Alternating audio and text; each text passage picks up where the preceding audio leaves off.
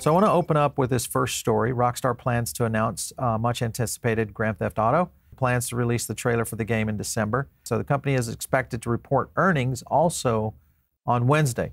And we'll show you some stuff on that. I do want to hit a couple of tweets right here. This, of course, is one of the posts out there. GTA 6 could introduce a crypto reward system. So if this is true, if we actually have a real life crypto reward system inside GTA, this could be a seismic shift. People have already been integrating NFTs in through the modding process. So that's something that has already been utilized within the game itself. And that, I think, also starts to set the tone for maybe what is about to happen. Now, remember, though, that this is a headline here going back to May of 2023, talking about why Grand Theft might not necessarily go with cryptocurrencies. A couple of things to highlight here was within it. Look at that growth right there, man. That's crazy for a game that old. But anyway, right here, the Rockstar's NFT ban. This was in November of last year. Rockstar updated its website to clarify fan-operated Grand Theft Auto servers could no longer utilize crypto assets, specifically NFTs. Now, the reason that this happened was it was more about IP, meaning players were utilizing IP that wasn't theirs as opposed to fresh NFTs created through the game itself. That was the problem, and that was the issue. So they are at least open to this. And I think that's one of the things that you have to kind of consider. All right, so just remember that Zynga, owned by Take-Two, and this is going to kind of paint out what's happening because there's a lot of moving parts here. First crypto game by Grand Theft Auto. Their devs achieved $5 million in NFT trading. I think that was a little bit larger if we show some numbers on that in a minute. And this remarkable success comes amidst a decline in volume in active trades on the NFT market, making SugarTown a beacon of innovation and success. Are we at the bottom in the NFTs? I think this is something people have been asking for quite some time, looking at whether you're tracking what's happening over at Yuga Labs or you're looking at some of the other NFT projects that are out there.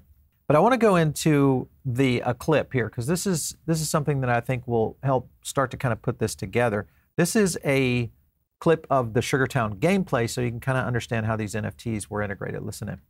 Say less. Let's get this taken. Yes, take my ETH. Perfect. Dude, this is so clean. It feels so pristine and good. The higher level you reach, the more sugar you get. Oh, we're getting paid out in sugar? What can we buy with this stuff? Games. Is that poker? Is that Zynga poker? Nah, no way. Nah, no. Okay, maybe like a mahjong. What's that? How do you say that game? Dude, this website is sick. You can move the website around. Oh my goodness. All right, so, I mean, great UX. I think that's the thing that will continue to be a winner here. But remember that when you look at the history of a lot of these game and studio houses, they've been building UX for a long time. They understand the need for it and also the benefit of it. This is also a good example. Zynga hired a VP of blockchain gaming. This is Matt Wolf, who's responsible for integrating NFT into companies' existing games. I want to go over to Matt's video, right? Well, we've got a clip here of Matt talking about Take-Two. Listen in. Zynga is, of course, now part of Take-Two Interactive, $25 billion behemoth. You're also having to navigate the Take-Two policies, legal processes. How supportive has Take-Two been on this journey into Web3? How autonomous can you guys be as a team? We don't have enough time on the podcast for me to go through. Are you there? Yeah, all of the needles we had to thread to bring SugarTown to life. But I will say this. Take-Two has a rich history of empowering the companies it combines with, period. In gaming, first with Facebook and our Facebook games, and then with free-to-play mobile, when, by the way, free-to-play mobile wasn't so popular, as you may recall. Oh, absolutely. Because that's exactly right. These shifts can be quite dramatic, slowly at first, and then very quickly, quite soon. He said that you have the patience of a saint, having had to deal with some of these large company, legal things. An interesting scenario here for sure. All right, here's another clip on Matt on how they launched SugarTown. Listen in. How on God's green earth is the game called SugarTown and not Sugarville? I know you'd have some words to speak about this. The first 2 to 3 months of SugarTown was totally anonymous. We were running it on Twitter and we didn't announce who we were. We were very clandestine about it. And the reason was because I firmly believe, and this is through all my years branding and at Coca-Cola and building, working on billion-dollar franchises, that if you can win the hearts and minds of a core, those 300, those 1,000 people, those whatever, 25, 10,000 people, they have the strength of millions. And then we announced ourselves as Zynga, and things obviously got larger from there. Comes this sort of once in a cycle opportunity to have an unfair shot at creating real success with an original IP. Makes total sense and actually explains the SugarTown name. So maybe it's not sacrilegious after all. Now, what makes this unique and different is the stats, the performance of what SugarTown was able to do in a short period of time. Listen to what he had to say about that. I believe the Aura's mint was free. That's correct? Yes, that's correct. The floor price is holding at about 0.25 ETH at the time of recording, or just under $400 current prices. And I have to say, those numbers are really impressive for a free mint, especially in the current crypto environment. Definitely points to this product being on its path to success. So we're excited about that. They have really blown past our expectations. We've seen higher play times than we even forecasted over the last 15 hours a day or something like that across 3 days with our events. So the take rate, the play rate on this stuff is astronomical. Many of our holders have more than one Aura. They still spend like tons of time playing, communicating when we're not playing in Discord. There is something here. I mean, I don't think there's been a night, as long as I can remember, that I didn't actually dream about this product. And I don't know if I can say this legally, but I would certainly love to see the floor, climb to stratospheric levels, which would be an indicator that, people highly value the project. And I personally believe the project right now is actually undervalued. But right now, if you look at the analytics on the project, 4,300 in the volume on ETH, and you can kind of see the movement here. Pretty impressive considering that ETH has been on the rise here recently. And then if you go over and look at the items, if you guys have never seen, the project, it's there. Here's the SugarTown Auras right here. So you can kind of get a little bit of an idea of what this project is looking like.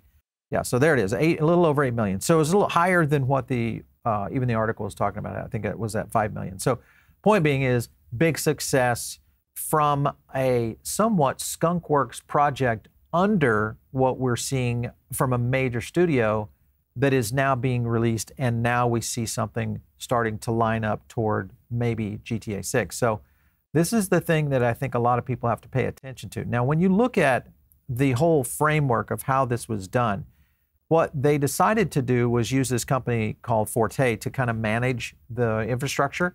And Forte, if you go back in and look at their website, and you'll start to see some interesting names down here just to kind of look along right there, connected to the ecosystem. So there it is, Ethereum, Ripple, and Solana coming in. So what does this mean? Does this mean there is a connection here to what we're seeing around Take-Two? A lot of what they're doing from a strategy standpoint, if we do move into the NFT space and blockchain becomes part of these really Web 2 style traditional gaming models, is this the ecosystem that's going to take us forward? Just go back to that, connected to the ecosystem. Right now, ETH, we know, Ripple and Solana, Cosmos even in here on this as well.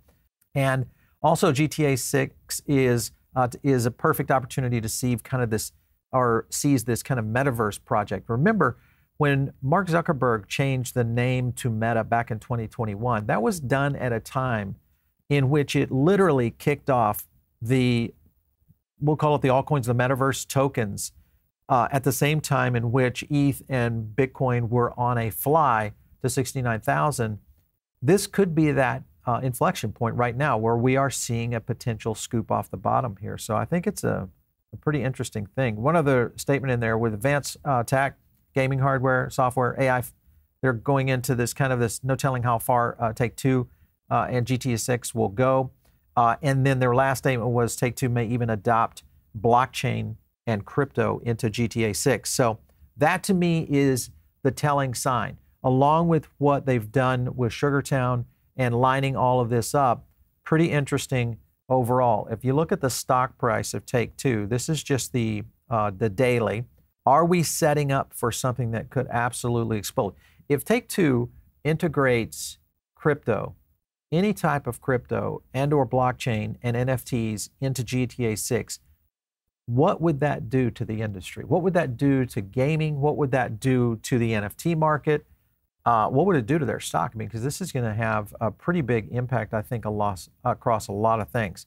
Just so you understand the framework of all of this and why it's so important, here's a good example. Roblox shares surge after earnings with the idea of virtual currency sales and why they grew 20%. So think about virtual currency sales growing inside Roblox. Remember, all these companies are vying for kind of their own metaverse play. So this makes a lot of sense for Take-Two, and especially the fact that they've already went out with a kind of a skunkworks project with SugarTown, and now they've got GTA 6 getting ready to roll with rumors out there. Just saying, there's some things brewing out here, guys, we need to pay attention to for sure. So keep your eye on all of that. I want to final up with a clip on Matt talking about flipping the switch. Listen in. I mean, Zynga used to be, and probably still is to this day, very, very good at cross promo, right? Like getting players from one game to another where there might be an affinity. And that is something that no native Web3 developer, i.e. startup, who doesn't have scale yet, can do. That's impossible. There is that opportunity, I think, to drive a lot of cross promotion from the portfolio into SugarTown. It's such an unfair advantage on the Zynga side. So hypothetically, one could be excited that you could flip a switch and invite a whole host of people at scale into a new project. With great power comes great responsibility. And timing could be, I don't think it could be better, for what could be happening very soon. So anyway, we're going to get into a lot of this as the bull run approaches, because I do think we're getting close to that. Before I leave, make sure you guys are part of the Diamond Circle. It's one of the best places you guys can go. And by the way, jump over to the Sentiment Index, because this is something that we do, and you can get into our altcoin list and our Web3 tokens. So we have a full lineup of tokens that we track. We do add tokens, especially as the bull run approaches. We'll start to add a lot more tokens to this that breaks down sentiment on all of this stuff. So check it out over there. You just go to paulbaronnetwork.com. You'll find it. If you guys want to catch me out there on X, it's @PaulBaron. We'll catch you next time right here on TechPath.